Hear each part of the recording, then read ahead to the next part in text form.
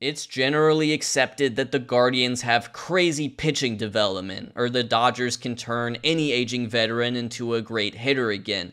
But did you know the Milwaukee Brewers have a catching lab that allows them to turn even the worst defensive catchers into above average overnight? Their newest project, well, I can't even call it a project. The project is complete, but their newest development is William Contreras, who they acquired from the Braves via the three-way Sean Murphy trade last December. And look at me. Look at my face. I'm a Braves fan. I love Sean Murphy. He's having an incredible start to the season, but man, what the Brewers are doing to these catchers is sick. These are sick people, and they must be stopped. Here's what they do. They find a bad defensive catcher who can hit, and that's William Contreras. Since the start of 2022, he's the best hitting catcher in Major League Baseball by OPS+. By the way, if you want to look up these things for yourself, code FOOLISH20 for 20% off your first year of StatHead, more info in the description. So he's a great young hitting catcher. What's not to like here? Why wouldn't the Braves keep him at all costs? Well, it was the defense, and granted, catcher is the hardest defensive position, but between 2021 and 2022, Contreras was well below average in stats like defensive runs saved and framing compared to the average backstop, which is why Atlanta frequently used him as a designated hitter. And yet, all it took was just one spring training with the Milwaukee Brewers, and all of a sudden, he's a good hitting catcher, he's a good defensive catcher, and he's young and he's cost-controlled. Like, this is an insane get. This is insanely valuable. So much more valuable than just having a good DH.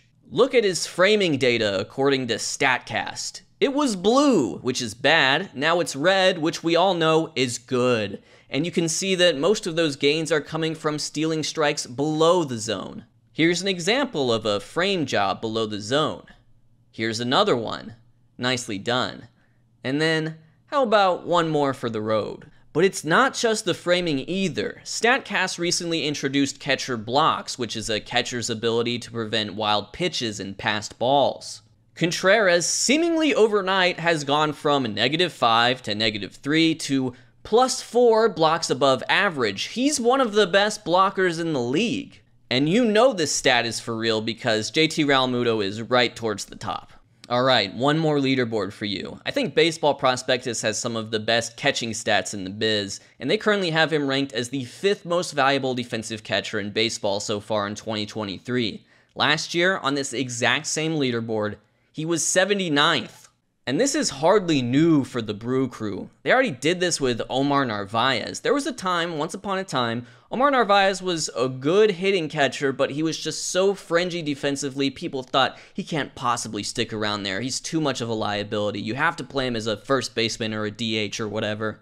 I mean, just look at this. Just look at this. From -13 framing runs to +10. That's a 23-run swing. That's like 2 wins above replacement right there. The blocking. -20 to a league average 0. This is absolutely filthy stuff from the Milwaukee Brewers Catching Lab.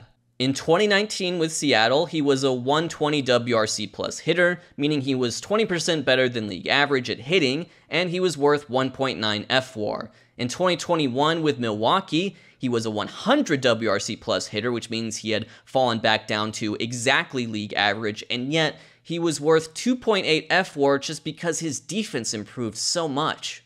And this kind of thing doesn't actually happen all that often. I'm talking about established big leaguers completely turning around their defensive performance. So, who's responsible for all this? In 2021, Will Salmon published an article in The Athletic detailing the Brewers' catching tandem of Omar Narvaez and Manny Pena. The article mentions one Walker McKinven, who is a pitching, catching, and strategy coach for the Brewers. McKinven watched film with Narvaez, specifically those of successful catchers with a similar body type. Another key piece is Charlie Green, who has been with the organization for 19 years and was just promoted to the Assistant Director of Player Development for the 2023 season. Suffice to say, this has been happening for a long time. In fact, Brewers catchers have the best defensive metrics in the league since the pitch tracking era began in 2008. This was pointed out to me by the great baseball YouTuber Baseball's Not Dead. Even the old Baseball America scouting reports on Jonathan Lucroy continually mention that his offense is way ahead of his defense, but once he hit the big leagues, Lucroy became one of the better defensive catchers in the game. So let's put an end to this. The Braves made a fatal miscalculation by giving the Brewers an offensively gifted but defensively challenged young catcher. For the sake of the league, for the sake of competitive balance, here's who shouldn't ever play for the Milwaukee Brewers. And I'm looking at you, MJ Melendez and the Kansas City Royals. Absolutely not. He was by far the worst catcher blocker last year, but the Milwaukee Brewers would probably have him winning a Gold Glove. And then in the minor leagues, just don't let them trade for Tyler Soderstrom. If that ever happens, the league has to veto it. So the catching lab definitely exists, but where is it? Well, we're here on Google Maps to look at the Brewers spring training facility in Phoenix, Arizona. We can drag and drop ourselves in, and as you can see, the field is right there, but they're not going to put a catching lab right where the field is. They're going to hide it probably somewhere right across the street. And I'm looking here at this fairly inconspicuous looking building right here on the corner, right across the street from where they play their spring training games. It's a fairly inconspicuous building. You wouldn't suspect it, and that's exactly where I would put a catching lab. Wouldn't you put a catching lab, put it behind a gate, and say, hey, look, if you come in here, violators will be prosecuted in accordance with blah, blah, blah, blah, blah. This is private property. You will never come in here and see the sick things that we're doing to our catchers. That's exactly where I would put the Milwaukee Brewers catching lab.